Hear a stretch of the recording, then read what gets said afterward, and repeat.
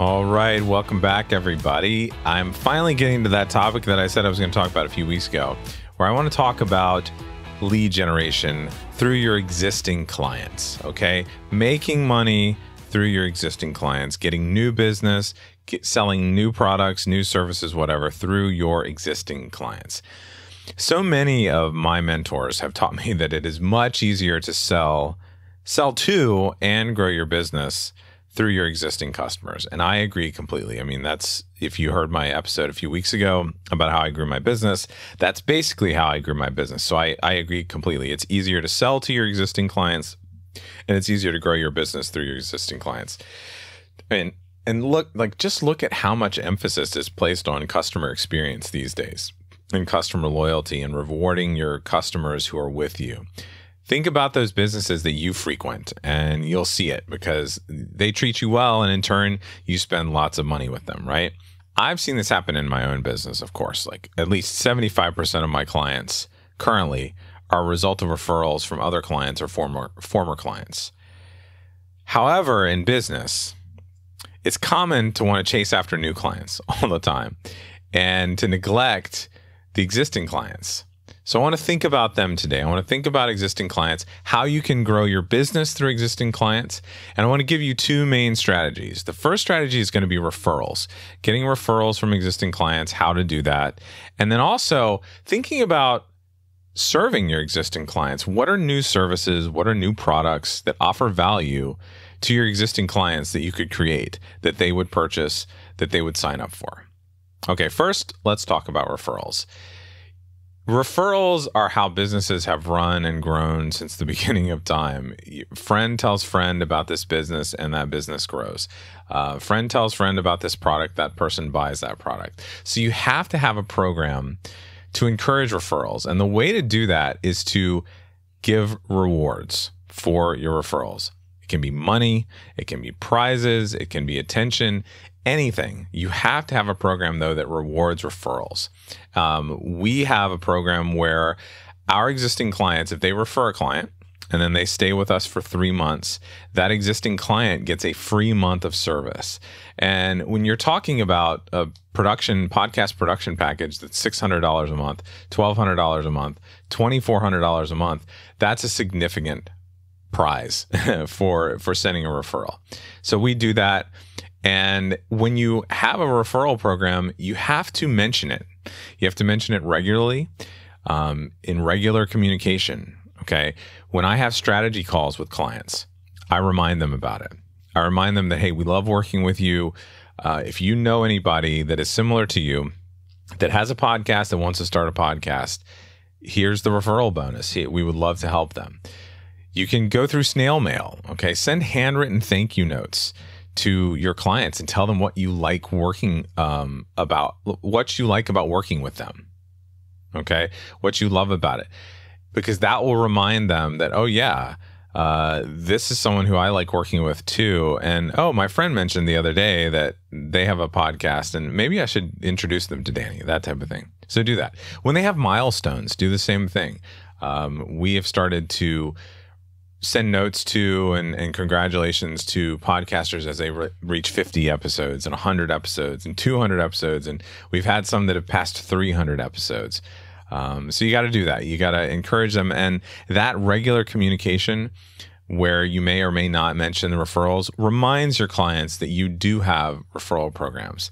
Now, there are other ways to get your clients to maybe even refer people without even knowing it, okay? Think about your social media. You could have a contest, a giveaway, something like that, where the way they enter the giveaway is to share your posts or share the post about the giveaways, comment something about why they love working with you, something like that.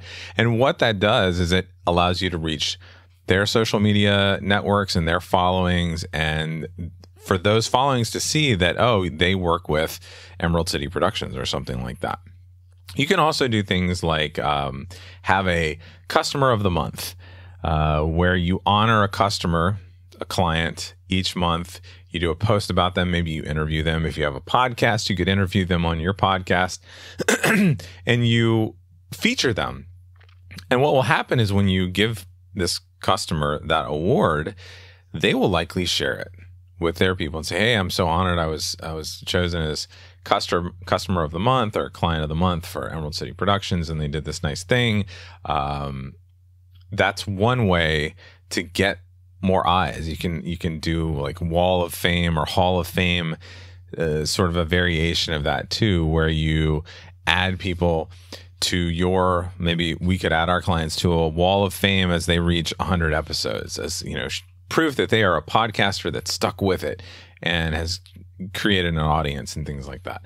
So think about ways that you could mention your referral program in regular communication. So now let's talk about that second way that I mentioned for growing your business through existing clients, existing customers. And that would be to create new services or new ways to help them. Okay. You think of your existing clients, and essentially you're going to find ways to offer them more.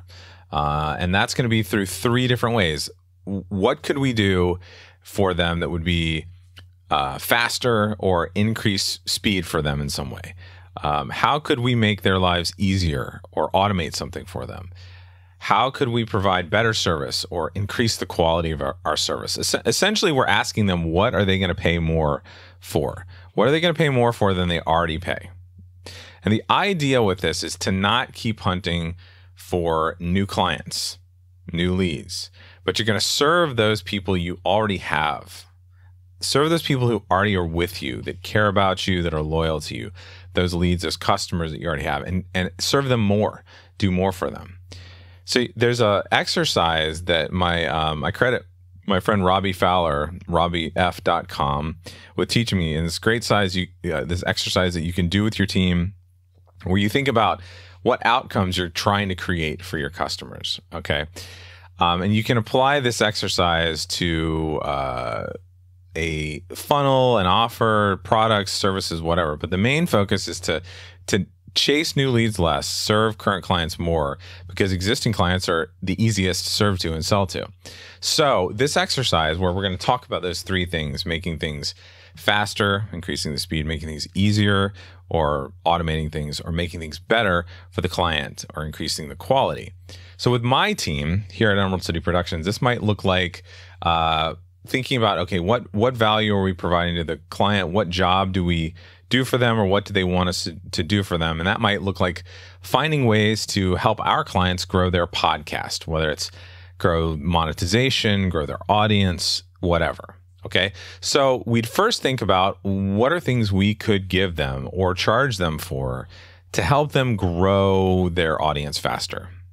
Okay. What could we do to help them grow their audience easier? What could we do to help them grow their audience in a more high quality fashion? And we just brainstorm, like, what are some things we could add to our services? How could we change our packages around? What are things that they've asked about that they really would make their lives easier? All this sort of stuff. And we brainstorm that out, and we figure out what could we do? And then that will give us ideas for new services, new products that we could offer for sale to our current clients.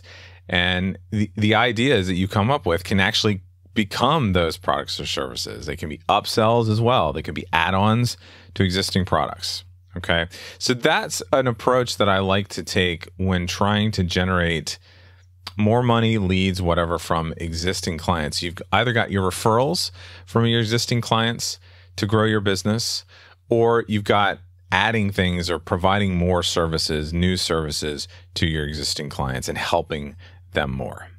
So I hope this helped you think about, okay, how can I grow my business by looking inward versus looking outward and always chasing those new clients and spending more and more money on marketing and more money on advertising? How could I serve my existing clients? How could I use my podcast to serve my existing clients more and help them grow? So if you ever have a question for me, you can email me at danny@emeraldcitypro.com or leave me a voice message at speakpipe.com/podcast strategies. I would love to answer your questions on the show, so feel free to send those in, and by all means tell more people, refer this podcast to friends that you know, or family or colleagues who you think are interested in starting a podcast or have a podcast already and want some help. Thank you again for joining me today, and I will see you next time.